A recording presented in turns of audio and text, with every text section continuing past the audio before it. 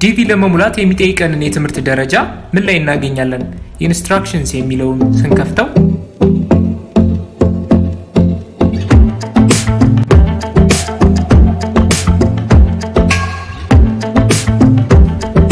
ፎቶ ኤግዛምፕልስ የሚለውን ስንከፍተው ደግሞ መጀመሪያ ላይ ምን ይለናል? Your photo or digital image is a vital part of your visa application ይላል። ይህም ማለት ፎቶ ምን ያህል ወሳኝ እንደሆነ ያሳያል።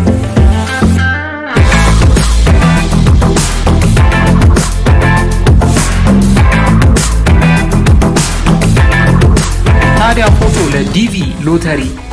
ወሳኝ ከሆነ የትኞቹ የፎቶ አይነት ናቸው ተቀባይነት ያላቸው?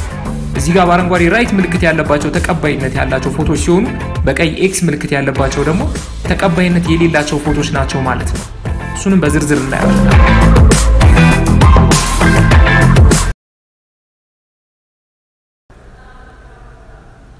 ጤና ይስጥልኝ የቻናላችን ተከታታዮች እንዴት ናችሁ? በዛሬው ቪዲዮአችን የምናሳያችሁ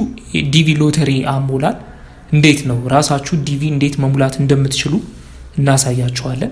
በተለምዶ ያው ዲቪ ምን ሞላው ኢንተርኔት ቤት ዲቪ የሚያስሞሉ አንዳንድ ቤቶች ውስጥ እየሄድን ነው የምንሞላው። ነገር ግን ስንሞላ ኢንስትራክሽኑ ላይ ምንድነው የሚለው ምንድነው የሚያስፈልገው ምንድናቸው ኢንስትራክሽኑ ላይ መመሪያዎቹ ላይ ያሉት ነጥቦች ብዙ ጊዜ የሚነግረን ሰው የለም ወይንም ራሳችን ብዙ ጊዜ ከፍተን አናየውም። ግን ዲቪ ለመሙላት በጣም ወሳኝ የሆኑ ኢንስትራክሽኑ ላይ ወሳኝ የሆኑ ነጥቦች አሉ። ለምሳሌ የትምህርት ደረጃ ምን ያክል መሆን አለበት ዲቪ ለመሙላት፣ ፎቶ አሁን እጅግ በጣም ወሳኝ በቃ ዲቪ ሎተሪ ለመሙላት ወሳኝ ነው አንዱ ነጥብ ፎቶ ነው። ፎቶ ምን አይነት ፎቶ ነው አክሰፕተብል የሆኑ ተቀባይነት ያላቸው ፎቶዎች የትኞቹ ፎቶዎች ናቸው የሚለውን ብዙ ጊዜ ቼክ ሳናደርግ ነው የምንሞላው እና እንዴት መሙላት አለብን የሚለውን አሳያችኋለሁ። እጅግ በጣም ቀላል ነው። ራሳችሁ ኮምፒውተር ኢንተርኔት ኮኔክሽን ያለበት ቦታ ላይ ሆናችሁ ራሳችሁ እንዴት መሙላት እንዳለባችሁ አሳያለሁ። ምን አይነት ፎቶ መነሳት እንዳለባችሁ በዛው አሳያችኋለሁ። ቀላል ነው። አንድ ላይ ሆነን እናያለን። በመጀመሪያ ጉግል ላይ እንመጣና ዲቪ ሎተሪ ብለን ሰርች እናደርጋለን። ከዛም ከሚመጡልን ዝርዝሮች መካከል መጀመሪያ ላይ ያለው ኤሌክትሮኒክ ዳይቨርሲቲ ቪዛ ሎተሪ የሚለውን ዌብሳይት ሊንኩን እንጫናለን። ከዛ ቀጥሎ የሚከፍትልን ላይ እቺኛዋን ቼክ እናደርጋታለን። አድሬስ ባሯ ላይ dvlottery.state.gov እንደሚል እርግጠኛ መሆን አለብን። ትክክለኛው ዌብሳይት ይሄንኛው ነው። ከዚህ ውጪ ያሉት ዌብሳይቶች እንዳለ የውሸት ናቸው ማለት ነው። ከስር ስንወርድ ኢንስትራክሽኑ እዚህ ጋር አለ። ፎቶዎች የትኞቹ ፎቶዎች ናቸው ተቀባይነት ያላቸው የሚለውን በምሳሌ አስደግፈው እዚህ ጋር ያሳዩናል። ሶስተኛ ላይ በአረንጓዴው ላይ ያለችው ደግሞ ዲቪ ሎተሪውን ለመሙላት የምንጫናት በተን ነች ማለት ነው። በመጀመሪያ ኢንስትራክሽኑ ምን ይላል የሚለውን ለማየት ኢንስትራክሽን የሚለውን ስንከፍተው እዚህ ጋር ፒዲኤፍ ፎርማት አለ። ዝርዝር የሆኑ ኢንስትራክሽኖች አሉ ዲቪ ለመሙላት እዚህ ላይ ማለት ነው። ይሄንን ስትነኩት ቀጥታ ፒዲኤፉን ዳውንሎድ ያደርግላችኋል። እኔ ፒዲኤፉን ዳውንሎድ አድርጌዋለሁ። እዚህ ጋር ከፍታችሁ ዲቴይሉን ማንበብ ትችላላችሁ። እንዴት ነው የሚሞላው የሚለውን ሙሉ መረጃውን እዚህ ጋር ያሳያችኋል ማለት ነው። ለምሳሌ ለኛ የሚጠቅሙን ነጥቦች አንዳንዶቹን ለመግለጽ ያክል ስም ስትሞሉ ፓስፖርታችሁ ላይ ያለውን ስም በትክክል መሙላት አለባችሁ። የተወለዳችሁበትን ዓመተ ምህረት ልክ ፓስፖርታችሁ ላይ እንደሞላችሁት ራሱ በትክክል ራሱ ነው መጠቀም ያለባችሁ። እዚህ ጋር ፓስፖርታችሁ ላይ ሌላ ነገር ከሆነ ያለውና እዚህ ዲቪ ላይ የሞላችሁት መረጃ የተለያየ ከሆነ በኋላ ላይ ዲቪ ቢደርሳችሁ ሲመሳከር አንድ አይነት ካልሆነ ውድቅ ይሆንባችኋል ማለት ነው። ፎቶ የምትጠቀሙትን የፎቶውን በኋላ አሳያችኋለሁ። ስም ያው ፓስፖርታችሁ ላይ ያለውን ስም ነው ቀጥታ የምትሞሉት። አድራሻም እንደዛው አሁን ያላችሁበትን አድራሻ ፖስታ ሳጥን ቢኖራችሁ ይመረጣል። ካልሆነም ደግሞ በሌላ ሰው ፖስታ ሳጥን ኢንኬር ብላችሁ መሙላት ትችላላችሁ። ኢንስትራክሽኑ ላይ ዲቴይል የሆኑ ዝርዝር የሆኑ መረጃዎች አሉ። እነሱን ያው ዳውንሎድ አድርጋችሁ ለናንተ በሚጠቅማችሁ መልኩ ማንበብ ትችላላችሁ ማለት ነው። ለምሳሌ ኢንስትራክሽኑ ላይ ካሉት ነጥቦች መካከል ዲቪ ለመሙላት የትምህርት ደረጃችን ወይም ደግሞ የሥራ ልምዳችን ምን ያክል መሆን አለበት የምትላለች ሪኳየርመንት ነምበር 2 የምትለውን እቺን ስታነቧት እዚህ ጋር at least high school education or its equivalent defined as successfully completion of 12 years course of formal elementary and secondary education ይላል። elementary እና high school በአጠቃላይ 12 አመት የተማረ which means በእኛ ስናየው 12ኛ ክፍል የጨረሰ ሰው መሙላት ይችላል አለበለዚያ ደግሞ 10ኛ ክፍል የጨረሳችሁ ካላችሁ 2 አመት የሥራ ልምድ ባለፉት 5 አመታት ውስጥ 2 አመት የሥራ ልምድ ያላችሁ 2 አመት ደግሞ በመትሰሩበት የሥራ ፊልድ ላይ ስልጣና ይወሰዳችሁ ማለት ነው ያ ማለት 10+ የተማራችሁ ሰዎች ይሄንን መሙላት ትችላላችሁ ማለት ነው እና በተማራችሁበት የሥራ ፊልድ ላይ 2 አመት ሰልጥናችሁ አሁን ደግሞ 2 አመት የሥራ ልምድ ያላችሁ ዲቪ መሙላት ትችላላችሁ ማለት ነው ኢንስትራክሽኑን አንብቡ ጠቃሚ ነጥቦች አሉት ቀጥታ ወደሚቀጥለው ነጥብ ስናል ፎቶ ኤግዛምፕል የሚለውን ደግሞ ስትነኩት የሚከፍተውን አሳያችኋለሁ ዲቴይሉን ማለት ነው የትኞቹ ፎቶዎች ናቸው ተቀባይነት ያላቸው የሌላቸው ይላል እዚህ ጋር መጀመሪያውን ስትከፍቱት your photo or digital image is a vital part of your visa application ይላል በቃ ወሳኙ ቪዛ አፕሊኬሽኑ ላይ ወሳኙ የሆነው ነገር አፕላይ የምታረጉበት ፎቶግራፍ ነው ማለት ነው እና እዚህ ጋር ስትወርዱ ዝርዝር እዚህ ጋር ተቀሶላችኋል የመጀመሪያው ሻዶ እና ላይቲንግ ይላል ከጀርባ ጥላ ካለ የምትነሱበት ፎቶ ላይ ሲጀመር የምትነሱት ፎቶ ከጀርባው ነጭ ባክግራውንድ መሆን አለበት ነገር ግን ፎቶውን ስትነሱ ነጭ ባክግራውንድም ሆኖ ማለት ነው ከጀርባው ጥላ ካለው ተቀባይነት አይኖርውም ማለት ነው ጥላ እንዳይኖረው ተጠነቀቃላችሁ የሚቀጥለው ግላስስ ይላል መነጽር መጠቀም አይቻልም የሳይት ችግርም ካለባችሁ መነጽራችሁን አውልቃችሁ ነው ፎቶውን መነሳት ያለባችሁ ለምሳሌ እንደዚህ አይነት የሳይት መነጽርም ማድረግ አይቻልም እንደዚህ አይነት የመዘነጫ የፀሐይ መነጽሮችን ጥቁር መነጽር ማድረግም አይቻልም እንደዚህም አይነት ለሳይት የሚሆኑ መነጽሮችን አድርጎ ፎቶ ለዲቪ ፎቶ መነሳት አይቻልም እንደዚህ በባዶ ሆኖ ነጭ ባክግራውንድ ላይ በትክክል ፊት ለፊት ሆናችሁ ነው የምትነሱት ሳይዙንም እንደዚሁ ጭንቅላታችሁ የፎቶ ሴንተር ላይ ማረፍ አለበት ይላል እንደዚህ አይነት ፎቶዎች አሁን አክሰፕተብል ናቸው ማለት ነው ተቀባይነት የሌላቸው ፎቶዎች እዚህ ጋር ኤክስ የተደረገባቸው ተቀባይነት የሌላቸው ፎቶዎች ናቸው ማለት ነው አሁን ይሄ የደበዘዘ ፎቶ ነው ደብዝዟል ፊቱ በትክክል አይታይም ይሄን ደግሞ ብታዩት ለምሳሌ ብትከፍቱት ከጀርባ ጥላ አለው በዛ ላይ ደግሞ ፎቶውም ብዙም አይታይም የደበዘዘ ነው እንደዚህ አይነት ፎቶዎች አይቻልም ሳይዙንም ማለት ነው ሳይዙ እንደዚህ ጭንቅላት ብቻ ተቆርጦ ካንገት በላይ እንደዚህ በጣም ያነሰ ፎቶም አይቻልም ማለት ነው እዚህ ጋር የሚቻሉትና የማይቻሉት ዝርዝሮች የከፈታችሁ ማየት ይችላልላችሁ ዲጂታል ኦልትሬሽንስ ኤንድ ሪታቺንግ ይላል እዚህ ጋር ይሄ ማለት በሶፍትዌር ክሮፕ ተደርጎ ሌላ ባክግራውንድ ላይ መጀመሪያ ፎቶ ይነሳና በሶፍትዌር ክሮፕ ተደርጎ ወጥቶ ነጭ ባክግራውንድ ላይ ይሄ ማለት አሁን አብዛኞቹ ፎቶ ቤት የሚሰራው ነው አብዛኞቹ ፎቶ ቤት ስትሄዱ ዝም ብሎ ኖርማል ጥቁርም ባክግራውንድ ላይ ኦር ሰማያዊ ላይ ያነሷችሁና ፎቶ ክሮፕ አድርገው በአዶቤ ፎቶሾፕ ያወጡና ነጭ ባክግራውንድ ላይ አድርገው ይሰጧቸዋል ይሄም አይቻልም እንደምታዩት እዚህ ጋር ፖዝ ኤንድ ኤክስፕሬሽን የሚለው ላይ በቃ እንደዚህ ፊት ለፊት ናቹራል የሆነ ገጽታችሁን አሳይታችሁን ፎቶ መነሳት ያለባችሁ አሁን ይሄ ትንሽ አዘን ብሏል ወደፊት ይሄም አይቻልም እንደዚህ ከአንገት በላይም እንዲቀና ብሎ መነሳትም አይቻልም የማይቻሉት ፎቶዎች እዚህ ጋር በዝርዝር አሉ አሁን ይሄ ለምሳሌ ይቻላል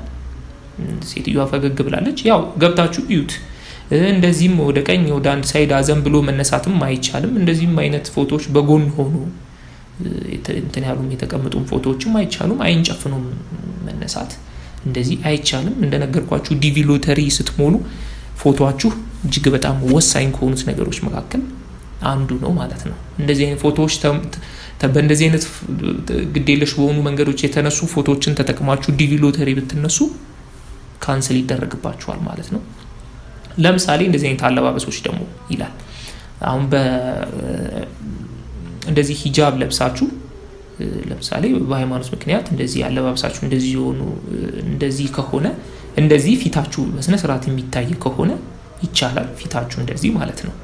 ግን ፊታችሁ እንደዚህ ገጽታውን ሸፍኖት አሁን ይሄ ፊቷ ተሸፍኗል ኦልሞስት ወደ ፊቷ ውስጥ ገብቷል እንደዚህ ከሆነ አይቻልም ኤክስ ምልክት ካለበት አይቻልም ግን ሂጃብም ለብሳ የፊቷ ገጽታ ግን በትክክል የሚታይ ከሆነ ይቻላል ማለት ነው እንደዚህ በቃ እዚህ ጋር ያሉትን ገብታችሁ ኢንስትራክሽን ላይ አንድ እዚህ ጋር የአንገት ስካርፍ አድርጎ መነሳትም አይቻልም ኮፍያም አድርጎ መነሳት አይቻልም ጸጉራችሁንም ፊታችሁን ግማሽ ሸፍኖ መነሳት አይቻልም ይላል ባክግራውንዱ ነጭ ባክግራውንድ መሆን አለበት ነጭ ባክግራውንድም ሆኖ ለምሳሌ እዚህ ጋር ከጀርባ ሸክላ የሆነ ሌላ አይነት እንትኖች አሉት መስመርና የቆሸሹ ነገሮች ምናምን ካሉት አይሆንም እንደዚህ ሰማያዊ ባክግራውንድም ከሆነ አይሆንም ከነጭ ባክግራውንድ ውጪ ሆኖ ሌላ መስኮት ላይ ወይ ግድግዳ ላይ ምናምን ሆኖ መነሳትም አይቻልም ማለት ነው ነጭ ባክግራውንድ ሆኖ እንደዚህ አይነት ፎቶዎች ብቻ ተቀባይነት የሚኖራቸው የልጆቻችሁን ፎቶ እንደዚሁ ልጆች ካሏችሁ ዲቪ ላይ ስትሞሉ ልጆቻችሁን ስለምታስመዘግቡ ስታስነሱ ልጆቻችሁን ፎቶ ስታስነሱ በዚህ መልኩ መሆን አለበት ማለት ነው አይናቸው መገለጥ አለበት ይላል እዚህ ጋር ማለት ነው ከልጆቹ ውጪ ሌላ ሰው ፎቶ ውስጥ አብሮ መካተት የለበትም ለምሳሌ እንደዚህ እናትየው አቅፋው ልጁ ፎቶ ታስነሳው አይቻልም እና እዚህ ጋር ዝርዝሩን ገብታችሁ ይዩት ኤክስ የተደረገባቸው የማይቻሉ ናቸው ራይት የተደረገባቸው ነው ደግሞ የሚቻሉ የፎቶ አነሳስ አይነቶች ናቸው ማለት ነው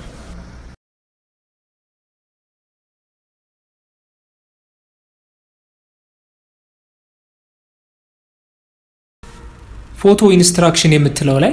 ሌላ አንድ በጣም ጠቃሚ የሆነች ነገር አለች ራሳችሁ ስትሞሉ ፎቶአችሁን በስትክክል መቆረጫ ሶፍትዌር ቱል ከፈለጋችሁ እዚህ ጋር አለች ፎቶ ቱል ትላለች እቺን ዳውንሎድ አድርጋችሁ ብትጠቀሙ መከራችኋለሁ በጣም አሪፍ ቱል ነች ቀጣ ስትነኳት ዳውንሎድ ያደርግላችኋል እዚህ ጋር ማለት ነው ከዛ ትከፍቷታላችሁ እሷን በጣም አሪፍ ነገር ነች ፎቶ ለመነሳት ከፈለጋችሁ ደግሞ በቤታችሁ ነጭ ባክግራውንድ ካለ እንዳልኳችሁ እዚህ ጋር ሻዶ ምናምን ሳይኖረው የሚያነሳችሁ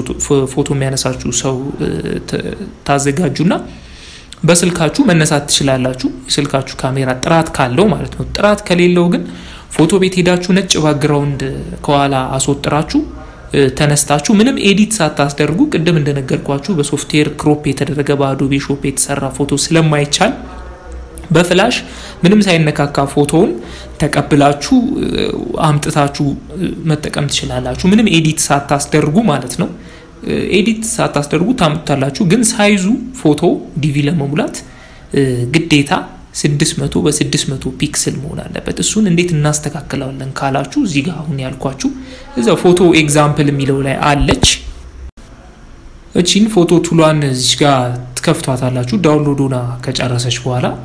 ትከፍቷትና በጣም ሲምፕል ነች ቀላል ነች እንደዚህ አይነት ነገር ይከፍትላችኋል እዚህ ጋር ኢንስትራክሽኑ ላይ ይላል እዚህ አረንጓዴ ኦቫሉን የተከበቡ ሁለት መስመሮች አሉ ጭንቅላታችሁን ግዴታ ኦቫሉ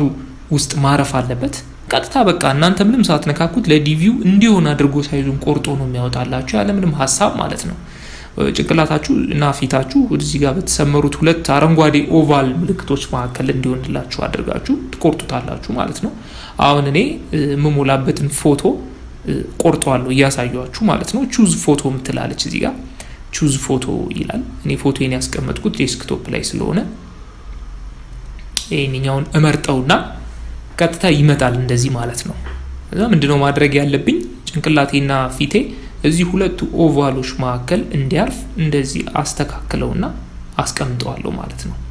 ከዚህ መውጣት የለበትም ከዚህ ሞድ ውስጥ በጣም ማነስ የለበትም ማለት ነው እንደዚህ አስተካክላችሁ ካስቀመጣችሁት ፎቶውን በኋላ ክሮፕ ፎቶ ትሉታላችሁ ትክክል ካልሆነ አቀማመጡ ክሮፕ ፎቶ ስትሉት እዚህ ጋር አስተካክሉት የሚል ማስጠንቀቂያ ሜሴጅ ከላይ ያመጣላችኋል እስኪስተካከል ድረስ እንትን ትሉታላችሁ ማለት ነው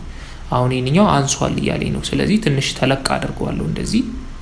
እንዲስተካከልልኝ ማለት ነው እንደዚህ ካስተካከልኩት በኋላ ክሮፕ ፎቶ ሏለው ቀጥታ ክሮፕ ያደርግልኛል እንደዚህ ማለት ነው እንደዚህ ክሮፕ ካደረገልኝ በኋላ ሴቭ አድርጓለሁ ሴቭ ለማድረግ እዚች ጋር እቺኛዋን ከላይ ክሮፕ ያደርግላችሁ ትንሽ ወደ ጎን ታርጓትና ሴቭ ፎቶ የሚል አለ ሴቭ ፎቶ ትሉታላችሁ የቱ ጋር ላርግላችሁ ይላችኋል እናንተ መርጣችሁ የፈለጋችሁበት ቦታ ላይ ሴቭ አርግልን ትሉታላችሁ ማለት ነው እዚህ ጋር ስሙን ትሰጡታላችሁ ዲቪ ፎቶ ትሉና ሴቭ ማድረግ ነው ማለት ነው እንደጨረሳችሁ እቺን ትዘጓትና ትወጣላችሁ ቢግን ኢንተር የሚለውን በተን ከተጫነን በኋላ አውተንቲኬሽን ኮድ ይጠይቀናል አውተንቲኬሽን ኮድ እዚህ ፊት ለፊት ላይ ያለው ነው 84K46U የሚለውን ካስገባን በኋላ ሰብሚት የሚለውን በተን እንጫናለን ከዛ በኋላ የሚቀጥለውን ፎርም ይከፍትልናል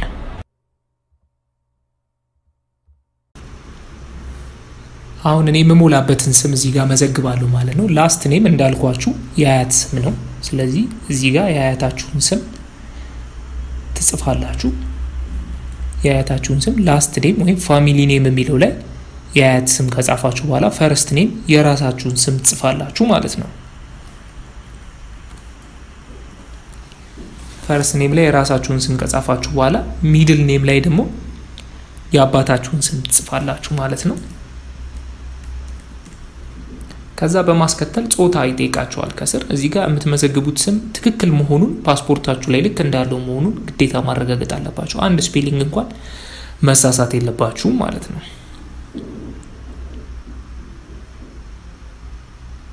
እዚህ ጋር በመቀጠል ጀንደር ይላል ጾታ አሁን የኔ ጾታ ወንድ ስለሆነ ወንድ በሚለው እዚህ ጋር መርጥና እዚህ ጋር ቲክ ታርጉባታላችሁ ጥቁር ምልክት ታመጣለች ከዛ በሚቀጥለው ደግሞ የተወለዳችሁበትን ቀን ይጠይቃችኋል የተወለዳችሁበትን ወር እዚህ ጋር ይጠይቃል የተወለዳችሁበትን ወር በስነ ስርዓት በትክክል መሙላት አለባችሁ እዚህ ጋር ደግሞ ቀኑን ነው ቀኑን እዚህ ጋር ትሞላላችሁ እዚህ ጋር ደግሞ የተወለዳችሁበትን ዓመተ ምህረት ትሞላላችሁ ማለት ነው ከዛ በማስከተል ከስር የሚጠይቃችሁ የተወለዳችሁበትን ከተማ ነው የተወለዳችሁበትን ከተማ እዚህ ጋር ትመዘግባላችሁ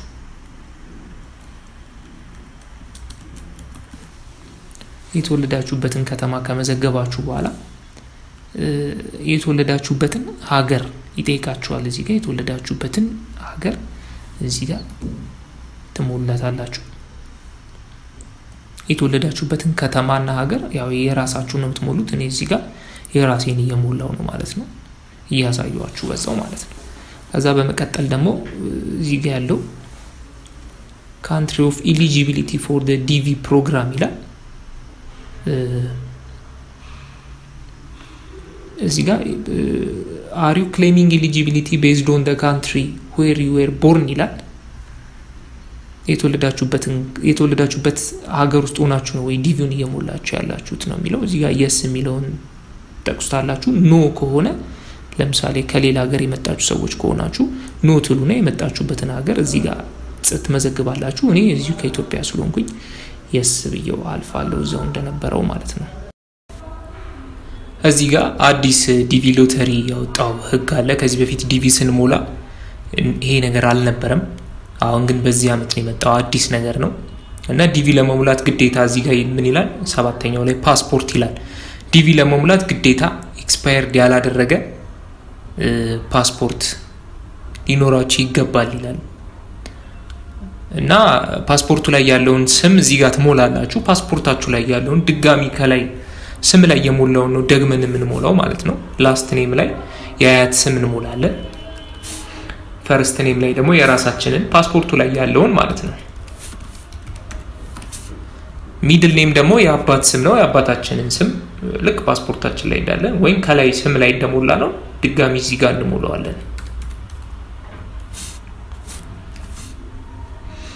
ፓስፖርት ነምበር ይላል ፓስፖርታችሁ ላይ ያለውን ቁጥር ማለት ነው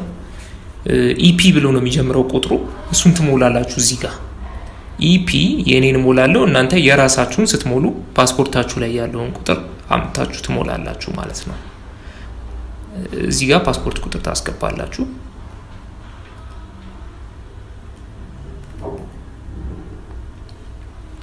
እዚህ ጋር ፓስፖርቱ ኤክስፓየርድ የሚያደርግበት ዴት ይላል ፓስፖርታችሁን ስትገልጡት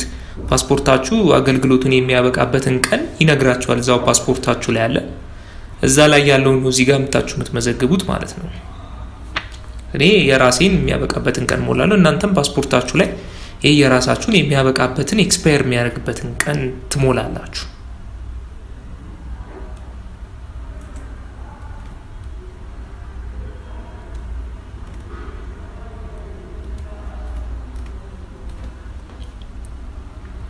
ፓስፖርቱ የተሰጠው የት ሀገር ነው ይላል እዚህ ጋር ፓስፖርቱን የሰጣችሁን ሀገር ትሞላላችሁ ያው እኔ ኢትዮጵያ ስለሆነ ኢትዮጵያ በየሞላሉኝ እናንተም ከየመጣችሁበት ፓስፖርቱን ኢሹ ያደርገው የሰጠው ሀገር ነው እዚህ ጋር የምትሞሉት ማለት ነው እዚህ ጋር ምን ይላል ፓስፖርት ከሌላችሁ ፓስፖርት እዚህ ጋር ፓስፖርት የለኝም የምትሉባቸው የለኝም ብላችሁ ቺንቲክ ማርክ ትችላላችሁ እዚህ ጋር ያለችውን ቦክስ ግን የለኝም ለማለት 3 ነጥቦች እዚህ ጋር ዘርዝሯል እነሱን አንብቡት አንደኛው ምንም አይነት ዜግነት ከሌላችሁ ነው እዚህ ጋር ደግሞ ኮሚኒስት ኮንትሮልድ ካንትሪ ይላል ሀገራችሁ በኮሚኒስት የሚመራ ከሆነ እና ፓስፖርት የማይሰጣችሁ ከሆነ ጋቨርንመንቱ እና ሌሎች 3 ናቸው እዚህ ጋር ያሉትን 3ቱን አንብባችሁ ቲክ አድርጋችሁ እነዚህን 3ቱን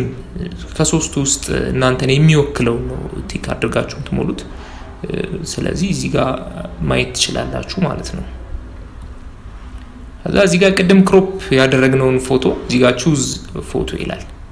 እሱን ፎቶ ነው የምናስገባው ማለት ነው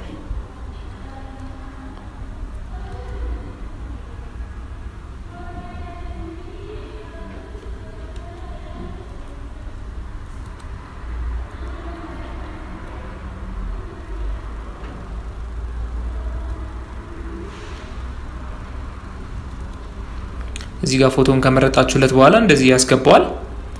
ከዛም በኋላ በመቀጠል እዚህ ጋር አድራሻ ነው ትሞሉት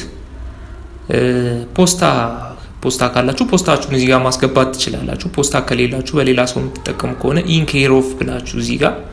ኢን ኬር ኦፍ ብሎ ስሙንና ፖስታውን እዚህ ጋር ታስገባላችሁ በሱ በኩል የሚደርሳችሁ ከሆነ ፖስታ ከሌላችሁም ያላችሁበትን አድራሻ ነው ትሞሉት አሁን እኔ የምሞላበትን ከዚህ በፊት የሞላውበትን ሜትድ ነው እዚህ ጋር የምጠቀመው እዚህ ጋር የምኖርበትን ሰፈር ስትሪቱን ሞላለሁ አዲስ አበባ ውስጥ ሁሉም መንገዶች ስም አላቸው ስለዚህ እኔ ከዚህ በፊት እንደዚህ ነበር 2 ጊዜ ሞላውት ስለዚህ በሱ ሜትድ ነው የምጠቀመው እኔ የምኖርበት ሰፈር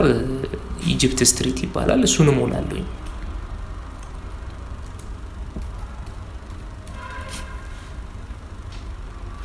አድሬስ ላይንቱ እዚህ ጋር ኦፕሽናል ይላል አለመሙላት ትችላላችሁ ይሄም እዚህ ጋር ኦፕሽናል የሚለው ከሆነ ግዴታ አይደለም ለመሙላት ማለት ነው ሲቲ ወይም ታውን ይላል እሱ አዲስ አበባ እናንተም ከመጣ ያላችሁበትን ከተማ እዚህ ጋር ትሞላላችሁ ማለት ነው እዚህ ጋር ዲስትሪክት ካውንቲ ፕሮቪንስ ስቴት ይላል እዚህ ጋር አዲስ አበባ ብላችሁ ደግማችሁ ሙሉት ፖስታል ኮድ የሚለው ላይ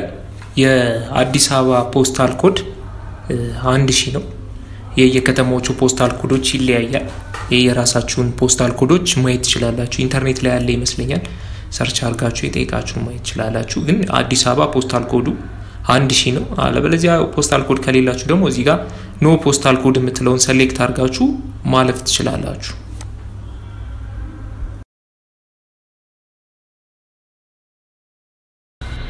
ካንትሪ የሚለው ላይ ኢትዮጵያን እንመርጣለን አሁን የምትኖሩበትን ሀገር የት ነው ይላችኋል እዚህ ጋር እኔ የምኖረው ኢትዮጵያ ውስጥ ስለሆነ ኢትዮጵያ ላለው እናንተም ከተለያየ ቦታ ሆናችሁ የምትሞሉ ከሆነ የምትሞሉበትን ሀገር አሁን ያላችሁበትን ከረንትሊ የምትኖሩበትን ሀገር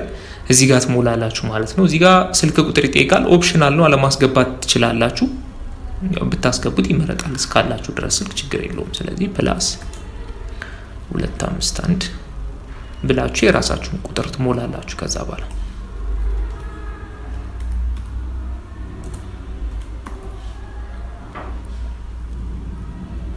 እዚህ ጋር ኢሜል አድሬስ ይላል ኢሜል አድሬስ የምትጠቀሙበትን ኢሜል አድሬስ ፓስወርዱን በፍጹም ማትረሱትን ማለት ነው ምክንያቱም ዲቪው ሲደርሳችሁ በኢሜል ነው እንትን ማለት በኢሜልም ኮንፈርም ያደርጓቸዋል ግን ኢሜል አድሬስ እዚህ ጋር አሁን ግዴታ መሞላት ስላለበት ኢሜል አድሬሱን ፓስወርዱን በፍጹም ማትረሱትን የምትጠቀሙበትን ኢሜል አድሬስ እዚህ ጋር ታስገባላችሁ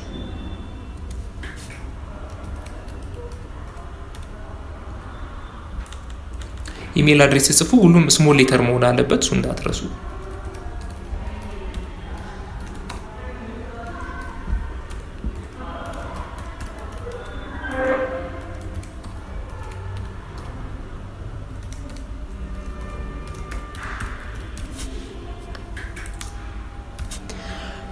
ኢሜል አድሬስ ከሞላችሁ በኋላ የትምህርት ደረጃ ይላችኋል እዚህ ጋር ፕራይመሪ ሃይ ስኩል ኖ ዲግሪ ሃይ ስኩል ዲግሪ ቮኬሽናል ስኩል ሳም ዩኒቨርሲቲ ኮርሰስ ዩኒቨርሲቲ ዲግሪ ምናምን የሚላለ እዚህ ጋር የትምህርት ደረጃችሁን ትሞላላችሁ ቀደም ግን ኢንስትራክሽኑ ላይ እንደነገርኳችሁ dvlottery ለመሙላት ኤሊጂብል የሆነው 12 ያክፍል የጨረሰ ወይንም ደግሞ 10+2 ተምሮ 2 አመት የሥራ ልምድ ያለው የሚለውን ኢንስትራክሽኑ ላይ ስላለ እሱን እንዳትረሱት እዚህ ጋር ያው ፕራይመሪ ስኩል ምናምን ይላል ያስመርጣችኋል ግን ኢንስትራክሽኑ ላይ ደግሞ የሚለውን በደንብ አንብቡት እኔ አሁን የራሴን ሞላለሁ ማለት ነው እናንተም እዚህ ጋር ዝርዝሩ ላይ ካሉት ውስጥ የራሳችሁን ትሞላላችሁ ማለት ነው ቀጥላ ያለው ዝርዝር ላይ የምታዩት የትዳር ሁኔታ ይላል እዚህ ጋር ዝርዝሮች ተቀምጠዋል ያገባ ያላገባ የሞተበት የተፋታ ምናምን የሚሉ ዝርዝሮች አሉ እዚህ ጋር ያለውን ዝርዝር አይታችሁ እናንተን የሚወክለውን ቲክ አድርጋችሁ ማለፍ ነው ማለት ነው እዚህ ጋር ልጆች ካላችሁ የልጆቻችሁን ቁጥር ምን ያህል ልጆች አሏችሁ የሚለውን እዚህ ጋር ነው የምትሞሉት ማለት ነው ይሄንን ከሞላችሁ በኋላ ቀጥታ ኮንቲኒው ትሉታላችሁ ወደሚቀጥለው ፔጅ እንዲወስዳችሁ ማለት ነው ይሄንኛውን ፔጅ ጨርሳችኋል ማለት ነው ኔክስት ስትሉት እንደዚህ አይነት ነገር ያመጣላችኋል ይሄ ማለት የሞላችሁትን ነገር አይታችሁ በስነ ስርዓት የተሳሳተ ነገር ካለው ወደ ኋላ ባክ ብላችሁ እንድታስተካክሉ ድሉን ይሰጣችኋል የመጨረሻውን ኮንፈርሜሽን ሰብሚት ከማስገባታችሁ በፊት ማለት ነው የሞላችሁትን ነገር እዚህ ጋር ዝርዝሩን ማየት አለባችሁ ስፔሊንግ ስህተት ካለው ስማችሁ የሞላችሁት አድራሻ ትክክል ካልሆነ ምናምን ሁሉንም ነገር ቼክ የምታደርጉት እዚህ ጋር ነው የመጨረሻውን ሰብሚት ከማለታችሁ በፊት ማለት ነው እና ይሄንን ካያችሁ ቼክ ካደረጋችሁ በኋላ የመጨረሻው ፓርት የሚሆነው እዚህ ጋር በአረንጓዴ ምልክት ሰብሚት የምትላለች ሰብሚት የምትለውን ትጫኗታላችሁ ማለት ነው ሰብሚት ስትሉት በቃ የመጨረሻው ሰክሰስ የሚል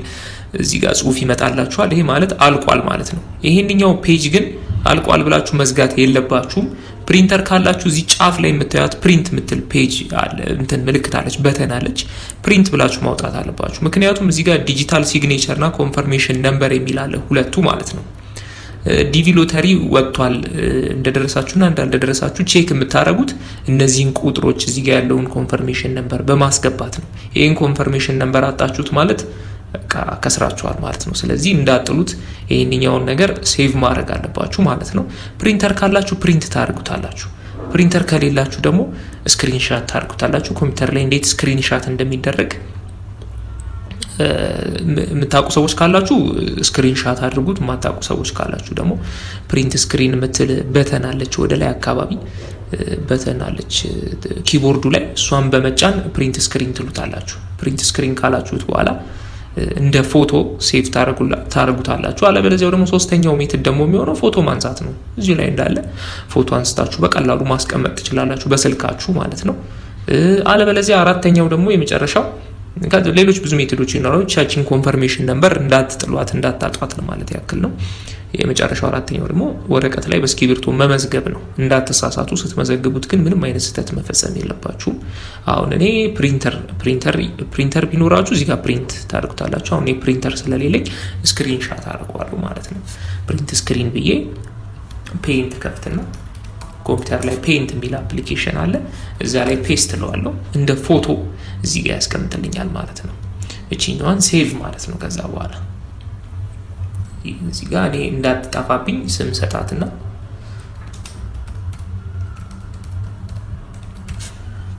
ሴቭ አረጋታለሁ ማለት ነው